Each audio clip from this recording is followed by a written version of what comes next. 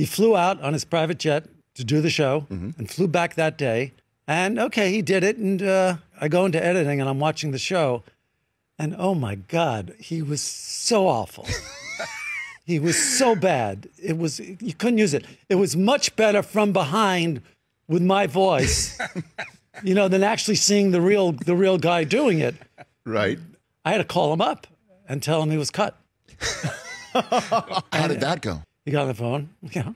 I said, Mrs. Steinbrenner, it's Larry David calling from the Seinfeld show. Yes, Larry, what is it? I said, I'm sorry to tell you this. He said, come on, you can tell me. I'm a big boy. I can take it. But you slipped back in that voice. Yeah, right. I slipped right back in, right. And I said, I've been cut from the show.